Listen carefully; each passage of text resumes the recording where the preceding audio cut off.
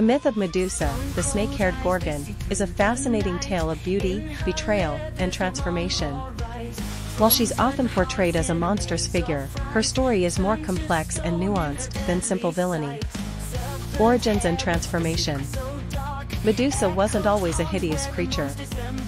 In her youth, she was renowned for her stunning beauty, captivating hearts with her flowing locks of golden hair.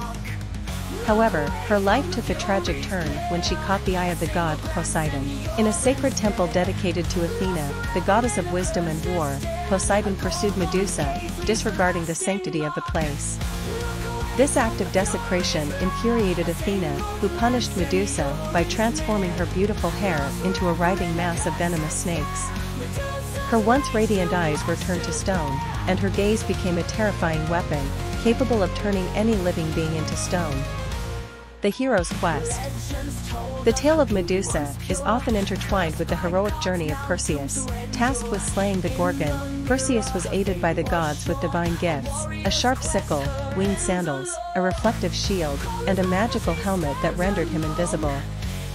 Using his wits and the divine tools, Perseus managed to approach Medusa while looking at her reflection in the shield, thus avoiding her petrifying gaze. With a swift strike of his sickle, he severed her head. The legacy of Medusa. Medusa's severed head, still retaining its power, became a potent weapon for Perseus.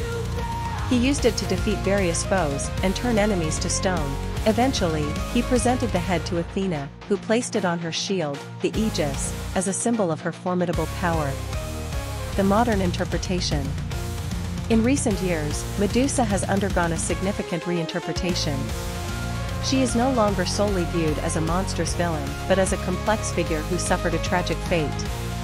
Some scholars argue that she represents the power and danger of female sexuality, while others see her as a symbol of the destruct.